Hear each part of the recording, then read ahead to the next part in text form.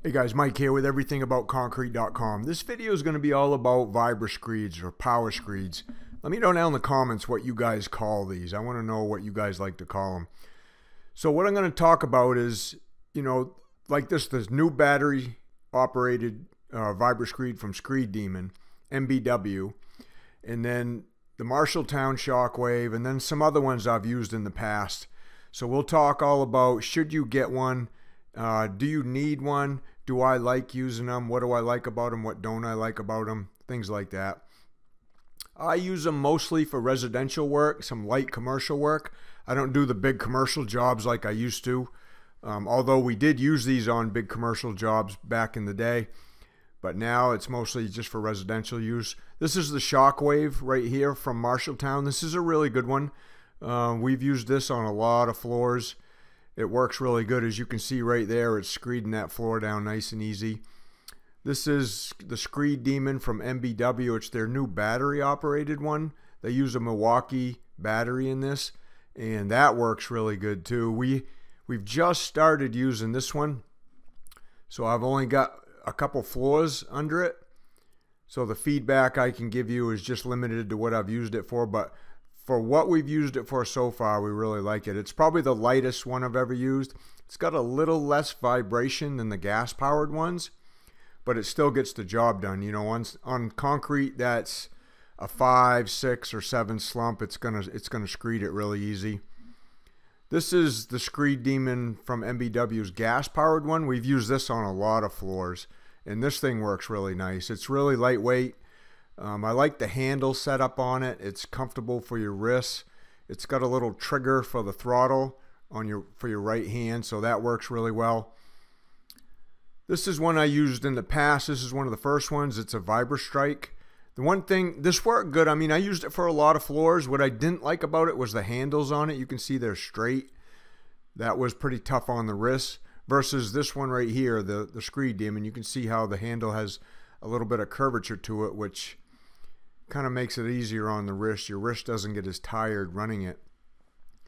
But we screed a lot of concrete with these power screeds. You can see this is like a 4,400 square foot slab we're doing with the Shockwave, and it was virtually like effortless screeding something like this with one of these. No bending over, no kicking. We grew up, me, Luke, and Darren right here, we were taught to hand screed everything, and if you've seen some of my other videos, you see us kick screeding in those videos. So and if you've ever done kick screeding, you know how hard that can be sometimes. But you can see the effort Darren's putting into screeding that. I mean, there's virtually hardly any effort at all, especially if you've got a couple guys behind you that know what they're doing with the come-alongs with the rakes and raking the concrete. You can see I'm down in a basement. This is about a 2,000 square foot basement. Took us, it takes about 45 minutes to an hour to pour one of these especially if you've got something like this to screed it with. Very comfortable. The people doing most of the work are really the rakers. The guys or the gals running the power screed, are basically just watching the ends. See, I taught my daughter how to use this right here. This is the Screedemon. But she'd been raking behind it long enough. Finally, I said, "Here, you do it. You're going to try it." And she did just fine. I mean, it's just a matter of giving it some throttle, watching your ends, making sure you're not digging in, making sure they're scoring, and just putting some light pressure back on it. Then let your rakers do the rest of the work. So she ran it really good, and she's been running it ever since. Back to the battery powered model now, just doing a small basement floor with this one today. See how smooth that leaves it. It makes it nice and easy to bull float too when you use one of these. I mean, it vibrates the aggregate down just a little bit, brings up some of the paste in the cream for you. So when you go to bull float it, it's basically just one pass down and back with the bull float and you're done. So we've done all kinds of concrete floors and slabs with these things. And most recently, the ones we've been using the most are this one right here, the Screedemon from MBW, the battery-powered one, which we just got, and then the Shockwave from Marshalltown are the ones we've been using the most. The Vibrastrike, I haven't used that in years. Like I said, that was one of the first ones I got. And then years ago, we also used the Multivibe, which is a good one. But I haven't used that one, the newer version of that one. I mean, if some of these companies want to send me their power screeds, their vibratory screeds, I can try them out and review them for you guys. Let me know down in the comments if you'd like that. I can maybe contact them, or they can contact me. And here we are again with the Vibrastrike. See how Luke's wrists are when he's holding that? They just don't look that comfortable. Same with Darren right here. So I definitely like the ones that have the handles where the handles are either, at least the hand grips are adjustable. The handles are adjustable on all of them, but it's the hand grip part that some of them have the curve in them. Some of them have an adjustable hand grip, and then this one here doesn't. So after a floor, this one here, this was about a 4,000 square foot floor. After a floor like this, your wrists are kind of sore with this thing right here. And it's not because you're working hard, it's just because of the small vibration you're getting through them and at the angle that they're at. And again, here's a floor. You see, I'm not even holding all the way back on the handle. I'm kind of choking up on it a little bit, I guess you could call it. But I mean, it screeds the floor fine. It's just maybe not quite as comfortable operating as some of the other ones. You can see the bull float right there, just down and back, nice and smooth. You can see how level that makes that floor when you really know how to run these things.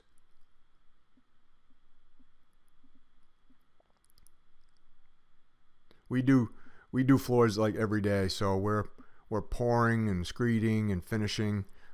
Again, here's the Screedemon from MBW, about a 2,000 square foot basement floor.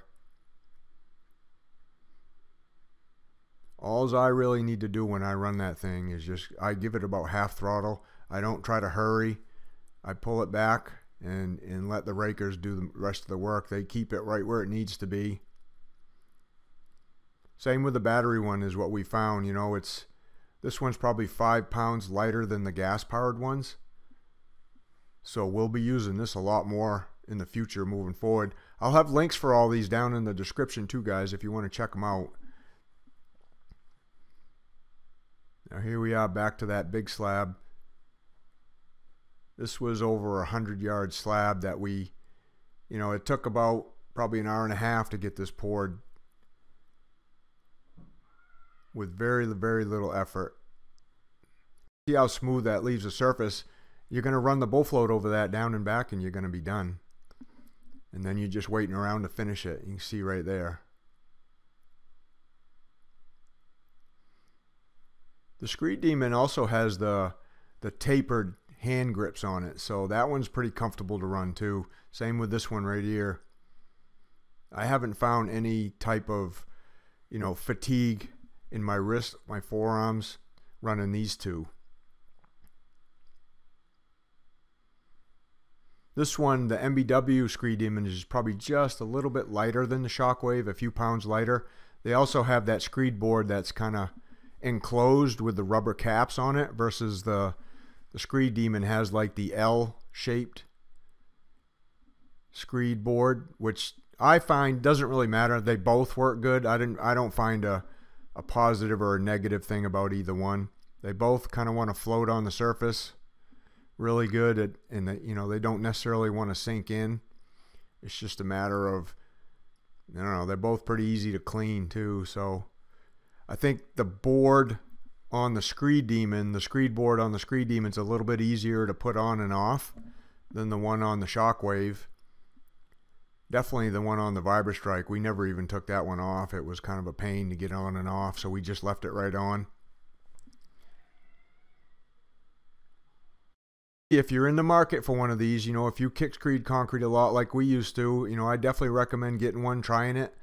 If you're wondering which one to get, I would say, you know, the MBW one is definitely a really, really good one, especially that battery one. The Screedemon, the Shockwave's a good one. If you want to try that one out, you can see I'm picking it up right here, about 35 pounds, maybe around 40 pounds, getting it out of the basement. It's really not too bad. And that's all about Vibrastrike, guys. Again, if you haven't subscribed to the channel yet, please hit subscribe, and we'll see you on the next one.